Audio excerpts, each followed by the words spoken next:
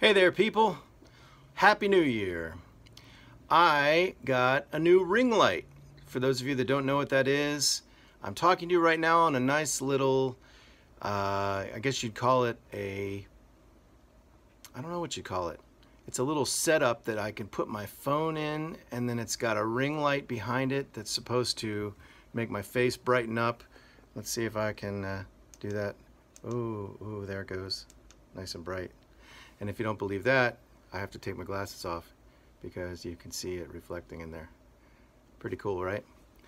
Well, anyway, I wanted to send a quick video to thank you all, those of you that contributed to one or more of the very generous and kind gifts that I received at Christmas time. I just want to thank you all for that and let you know how much I appreciated that. Had a very nice, relaxing holiday, and pretty much kept it low-key, like I'm sure most of you did.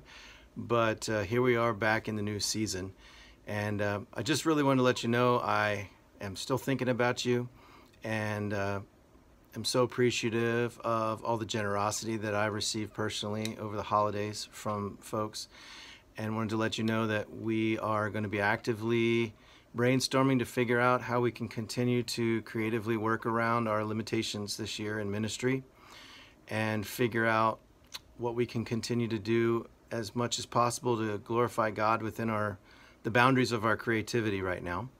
Of course, the objective is always to keep everybody safe, but also to give you opportunities to be included as much as possible. And of course, remember that there's only 24 hours in the day, and 8 of those I have to sleep, and a few of them I have to eat, and then a couple I have to see my wife and kids. So, but the rest is yours, I promise. So anyway, thanks once again, and keep up to date here. I will continue to try to send these video e-blasts out about once a week or so, and even if there's nothing else, I'll just say howdy and maybe throw in a prayer or a scripture or something.